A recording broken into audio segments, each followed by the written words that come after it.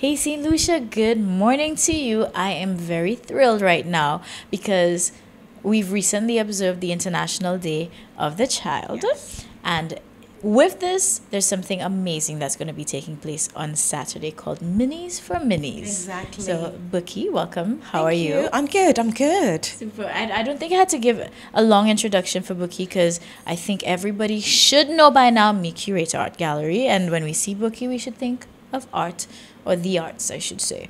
So, Yes. Bookie, please just tell us about this event because I know it's going to be for charity. It's going to help some youth here in St. Lucia. So, it is going to be something really powerful. Yes, exactly. So Nicole Edgecombe and the team behind Minis for Minis have come together to support a charity which is focused on the child. The charity in English is translated to be Children's Umbrella.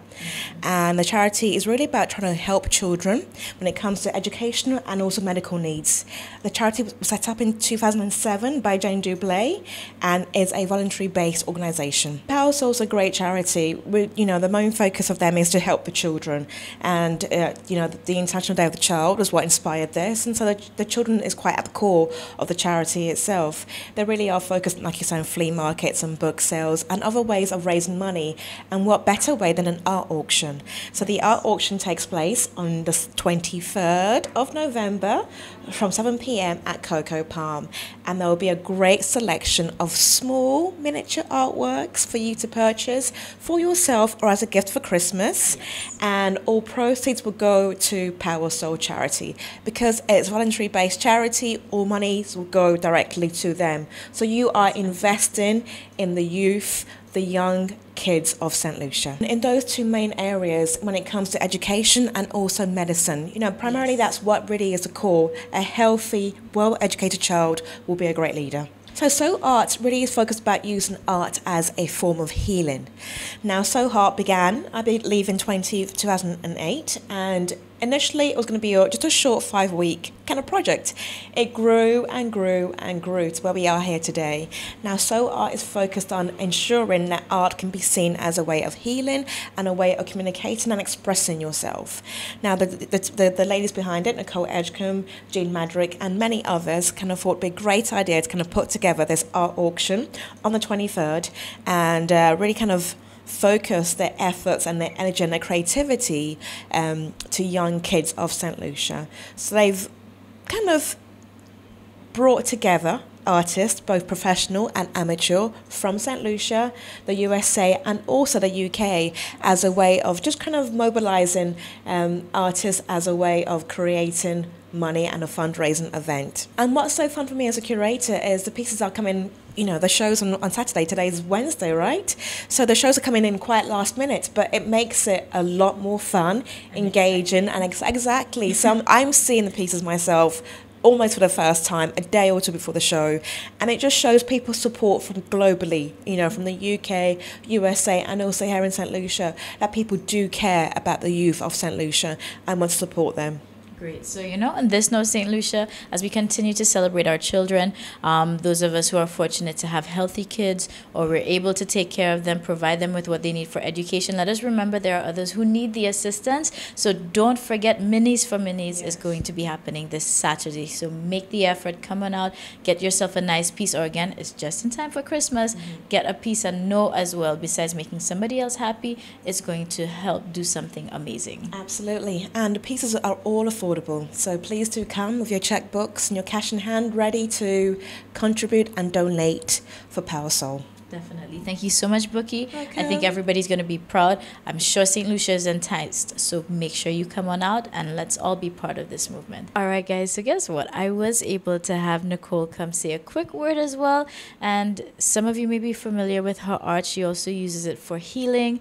And you're also part of the team behind the movement of Soul Art, correct? Yes. Great. So just tell us a little bit about why it's so important and why you guys were passionate about being involved with Minis for Minis.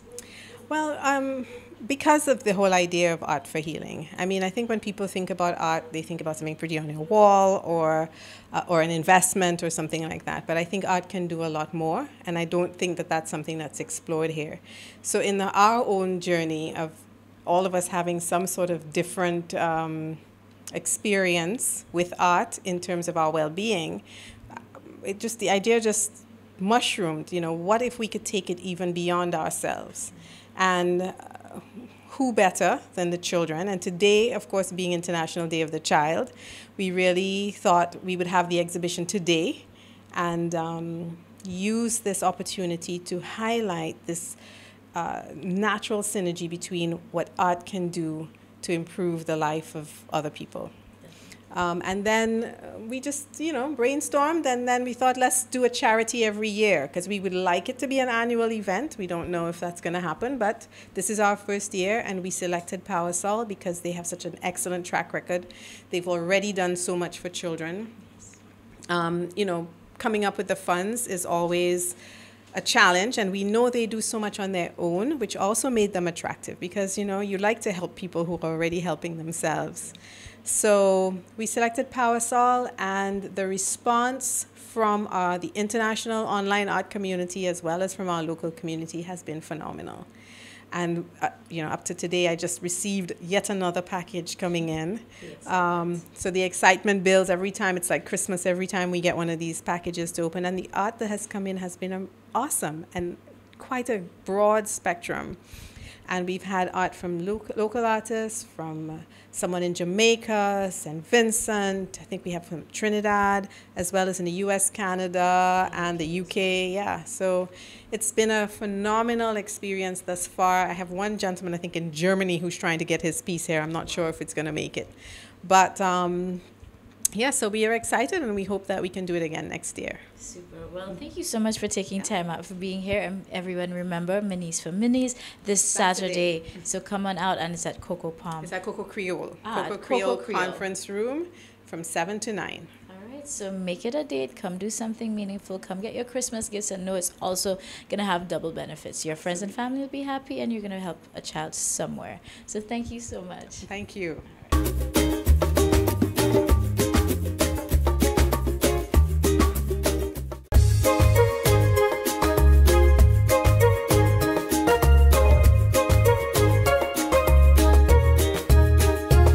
Wake up, family. Good morning to you. It is time to wake you up in the know once again. And like I told you, International Men's Day, yes, we made a fuss of it on the 19th, but we are still celebrating all week long. And I found out about a group, and this I definitely want to bring to the forefront, bring to the light, let everybody know. So we have options and avenues for our boys as well. So first of all, allow me to welcome Nyla here. Nyla Marius, how are you? I'm good. How are you, Sheila? I am feeling great, and I'm super excited that you were able to make time out to be here with us. That way we can enlighten St. Lucia and, of course, bring, I think, to the forefront something that's going to be really beneficial for our boys. So your group is called Jeune Homme, correct? Right. So, of course, most of us should be speaking patois, so I feel like we should know what this means. Please tell us about your group. So Jeune Homme is a community-based boys mentorship program where we pair them up with adult males to go through a mentorship program. We take them on activities, we counsel, well, not counsel, but we speak with them and we take them activities and we help them out with schoolwork, academic-wise, or life skills. We're currently based in Babonneau, but we'll be extending to the schools next year, and we're catering from boys between the ages of 7 to 17. So I'm curious as to why you decided to start this group. Well, I looked around. There was a situation with one of my nephews. He grew up without his dad, and there was a teenage situation. And I looked around for activities and things that he could do, and there was nothing really that he could have done as a boy. We have lots of clubs and a lot of activities for girls, and basically what we have for boys is sports. So if you don't play football or basketball or cricket, there is nothing for you to do. And I hooked him up with a friend of mine who's a teacher just to speak with him, and he spoke with him, he helped me with homework, and he was able to get through to him more than his own family members could have. So I was like, why don't I make this into something the community can benefit from? So we started off with a little boys camp with about 10 boys. So I got like 5 adult males to come with me and 10 boys, and we took them out camping, fishing, and they really loved the interaction, and we got to teach them some life skills. We helped them set goals for the next probably 5 years, and it was really interesting the way that they approached it and the way they appreciated it. So I was like, yeah, I should probably put this out and make it into something more than it is already. Great. So when did you kick things off with this group? We officially started in January of 2018, and we the guys went through a mentorship program process, kind of like a training. So we discussed certain things we need to do, what's the do's and the don'ts. We met the parents, we got through people's backgrounds, we did police checks and whatever, and then we kicked off of the camp. And that was July of 2018. And then we continued after with little things. The guys would continue meeting with the boys, going to talk to their parents. They had a games night. We also did a back to school drive this year because we couldn't do a camp. And so the mentors kind of keep in touch with the mentees. Anything you want to ask, anything the parents, any questions that they have, they speak with the mentors or they speak with me. Great. So let me ask you, how about the families now of these young boys? Because clearly we can tell that the boys are enjoying this. But what is the impact with the families now and their relationship with them? What we want to do in the coming year is to also train the parents in how they can speak with the kids, how to discipline kids, how to handle certain situations. So we're in contact with the district councillor in District 1, and she's looking forward to doing a session with them on that and how to handle certain situations, how to handle conflict. So we're not just changing the lives of the boys, we're changing the lives of the parents as well. Great. And that's just going to add to a great family sort of feel and energy, that synergy that's needed. And I mean, in this day and age, being a parent is not an easy task, not like it ever was, but I feel like we have a generation just based on, all the things that they are privileged to have that we did not, especially the advent of technology. They are way advanced beyond their years. So it's, I'm speaking from personal experience because I have a boy, and it's just like, I'm getting questions that I never asked at this age, or they're exposed because other kids are, coming in with information. So it's not that easy. And sometimes you may find, like you said, somebody else may be able to reach. You could be doing it the best that you can, but for some reason it takes an outside person to get through, especially with your boy. Yeah, imagine a sneak peek that we have for next year. One of the mentors want to do kind of like a formal dinner with the boys, show them how to sit down, how to ask a girl out, how to eat with a knife and a fork, how to dress properly, tie and jacket. And I'm really excited to see what next year brings. You know what, that sounds good. I'm looking forward to see a crop of dapper gentlemen coming out of that. So I know you have an up-and-coming health fair, and this was also coinciding with International Men's Day celebrations. So just tell us about that. So for International Men's Day, we decided to do 2 activities. One we call the Bro Code. So any prominent or engaging male in the community, we want to shout them out on our social media pages. So we get a little bio about them and a little pic, and then we just show them how much we appreciate all the work they're doing. And we have a healthcare coming up this Sunday at the Multipurpose Center in the community. We'll be doing free health checks, health talks, mental wellness, and Rice and Lucia is also going to be doing something on COPD.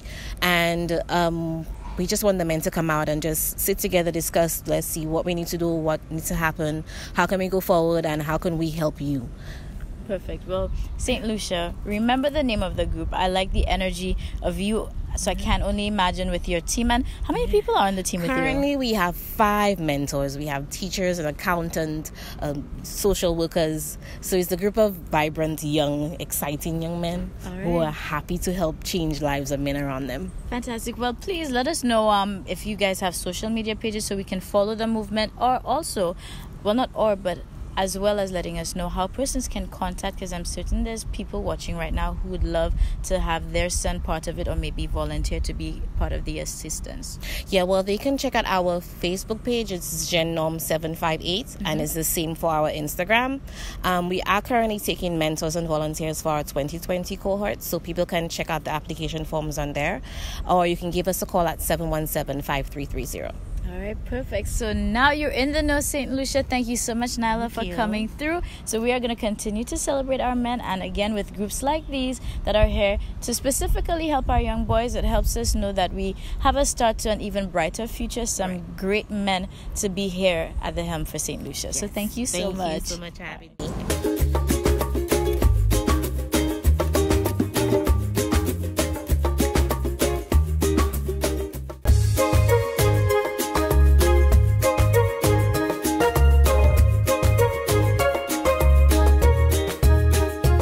Welcome to part 2 of our Neuromovement Wellness series. Neuromovement is an opportunity to discover the amazing powers of the brain for healing and restoration. Neuromovement helps you relieve stress, get rid of aches and pains, and improve overall wellness and improve vitality. Welcome to lesson 5 of our Neuromovement Wellness series. And of course, throughout this series, we've been at the beach, so taking in the beautiful sounds of nature to totally add to our well-being. So in today's lesson, we'll begin by gently contracting the abdomen muscles and allowing the pelvis to tilt upwards. So you contract the abdomen muscles and you breathe out. So you exhale and then you stop. Do the movement again. So just imagine that you're on a clock, or your bum is on a clock. So interestingly, what we'll be exploring is the pelvis and how we can sort of change the dial or move the pelvis. So now we're taking the pelvis to 12 o'clock. And then we stop the movement and then we come to 12 o'clock again. So when you contract the abdomen muscles, it's really bringing the pelvis, tilting the pelvis upwards to closer to the lower back. And just notice how the force of tilting the pelvis upwards is traveling through the spine all the way up to Francis's head. So we'll do 2 more of this movement of contracting the abdomen muscles and exhaling.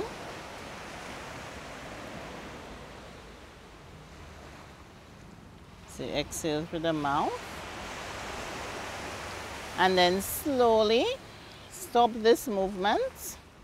And then now we're going to be exploring 6 o'clock. So 6 o'clock would be the opposite to 12 o'clock. So now we will begin by pushing the abdomen muscles out. So we'll be breathing in as we expand the abdomen muscles, gently tilting the pelvis downwards towards the tip of the tailbone. So we come back to the neutral or starting point, and then we take a deep breath in again, expanding the abdomen muscles, taking our pelvis now to 6 o'clock. And just notice how that feels for you as you're doing this movement, those of you at home.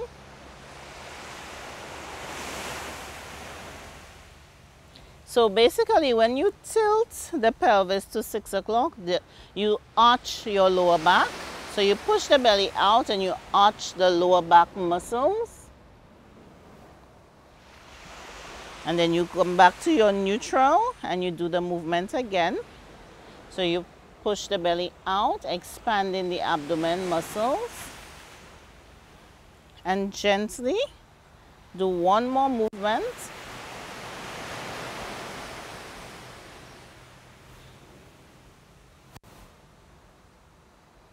And then gently stop, lengthen the legs and rest.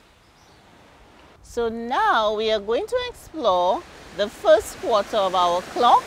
So we'll be going in at 3 o'clock, then gradually coming up to 2 o'clock, gradually to 1 o'clock, and then to 12 o'clock. So what we will begin by doing is arching the right side of our back and tilting our pelvis to 3 o'clock. So then from 3 o'clock, we slowly come up to 2 o'clock. So it's like you're almost contracting the abdomen muscles from 2 o'clock, slowly to 1 o'clock, and then to 12 o'clock.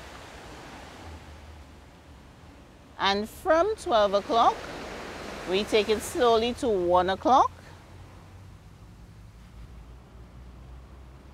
And from 1 o'clock to 2 o'clock, so we're on this side. So this is 12, this is 1, this is 2, and this is 3. And just feel what it's like going slowly between 12 o'clock, 1 o'clock, and 2 o'clock, and 3 o'clock. So you're learning to explore your pelvis probably in ways that you never even dreamed of. So now when you come back to 12, let's just stop for a minute and just observe your feeling of self. Do you notice anything differently as you're just in the rest position? You feel? I feel like it's a lot easier to transition. Okay, wonderful.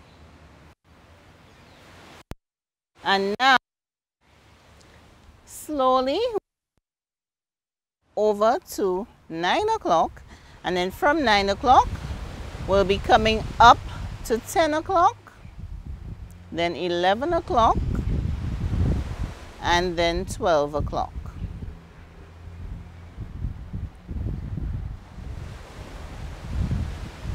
So good contracting at 12. And then from 12, you go back to 11 o'clock, 10 o'clock, and 9 o'clock. So at 9 o'clock, the belly should be expanded. So you'll be pushing the belly out. And then slowly come back from 9 to 10. So then you slowly contract in the abdomen from 10 to 11 and 11 to 12. And now, as we reach 12 o'clock, we are going to explore going to 1 o'clock. So now we're shifting to the right. So 1 o'clock, 2 o'clock, 3 o'clock. And when we reach at 3 o'clock, we'll be coming back up to 12. So 3 from 3 to 2 to 1 to 12. And just feel what's happening in your head each time you approach 12 o'clock. It's like just pushing through this all the way up to the head. So now, ladies, slowly stop the movement, lengthen the legs, and rest. And thank you to those of you at home. You can feel free to explore the lower half of the clock between 3 o'clock and 9 o'clock. And just observe how you feel doing the movements. Remember to go slow, go gentle, and to pay attention to your movements. So this is a good way to start things off. We've taken care of our mind, our body, our spirits. And if you've not prayed for the morning, make sure you take the time out to give thanks. And we need to recognize and appreciate the things that we have. As small as it can be, though, because you know what? It's the simple things that's going to be our blessings, and we need to recognize that. So you are my blessing. We are your blessing. We want to wake you up with all that positive energy. So please keep it locked on to DBS. Sign up on our YouTube channel, which is DBS This Morning. And keep sharing sending that right back at you. So I'm ready for tomorrow already, but go out, conquer today, and come back to me tomorrow at 6 a.m. and we'll do it all over again.